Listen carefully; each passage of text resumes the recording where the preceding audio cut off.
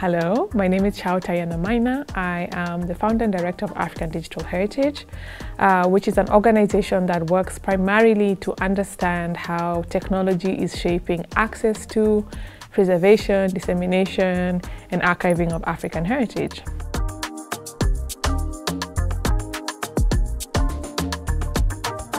Skills for Culture came about to enable cultural institutions, community organizations to have certain core skills to underpin future digitization projects. Now, some of these skills include like fundraising, knowing how to raise money and to sustain your institution, strategic partnerships, knowing how to partner with different institutions, community engagement, partnering with government and public institutions such as counties, and finally, understanding of copyright and traditional knowledge and intellectual property. All these things revolve around how can we make digital work sustainable, how can we make it beneficial, and how can we make it worth it for the institutions and the audiences they seek to target. There'll always be a need for collaboration. Whether you are the money guys who are giving out the money guy, you still need guys to give this money to. You know, nobody can work in a vacuum. As a lawyer and a drafter, I will sit down and draft for you something legal, but you as a practitioner, you have a different experience. So I need to hear from you to be able to provide for you adequately. Yeah? And that's one of the challenges we have had even with the copyright law. You put out something for public participation, nobody responds. But the day it passes, you hear people complain. Exactly. What is this you put in this act? They're like, I needed you to say something. This has perhaps been our most exciting phase of Skills for Culture because we're currently on phase 3. What's been different about this particular phase is that we have worked with grassroots and community organizations from all across Kenya. We have participants from Kisumu, from Makueni, from Nairobi, from Samburu, from Malindi, and other parts of the country that are looking at culture through different ways. So the diversity has been great, not just for the participants to learn from the experts, but to learn from each other as well. This training is as a result of a research that Africa Digital Heritage did. This is very good because these are the things we are struggling with as cultural practitioners.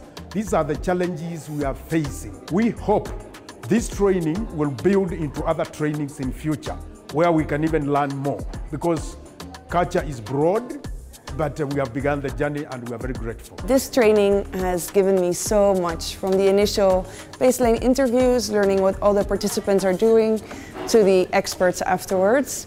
I think every session has given me 10 new opportunities to explore, and it especially really made me sensitive about the situation in Kenya and what needs to be done and how I can assist to this further goal. I'm thankful, I'm grateful, and I'm really excited to continue the work.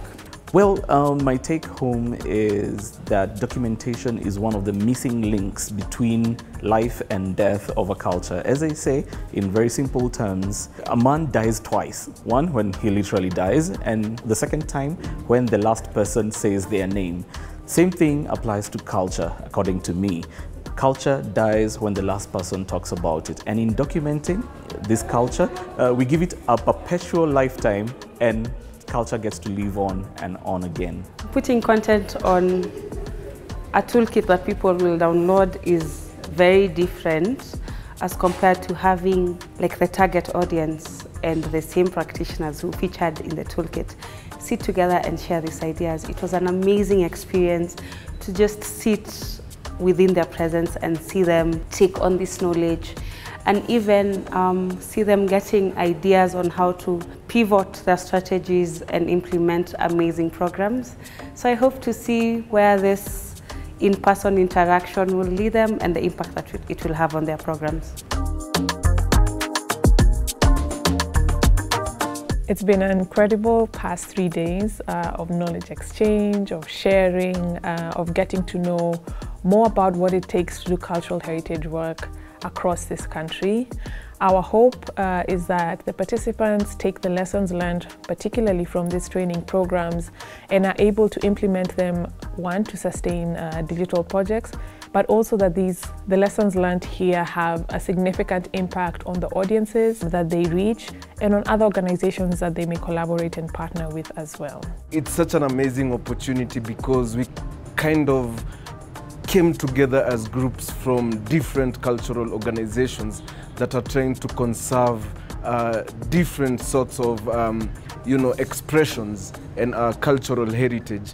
And one thing that stands out for me is how to use technology to do the work of conserving our heritage and culture. I have learned that we can do public-private partnership. We can synergize together, we can complement each other's efforts. Once the communities are brought on board and they know the importance of the projects, then it does not have to necessarily involve funds. It can even be them offering their services, for example, being the guardians of those programs, and also other services like maybe labor.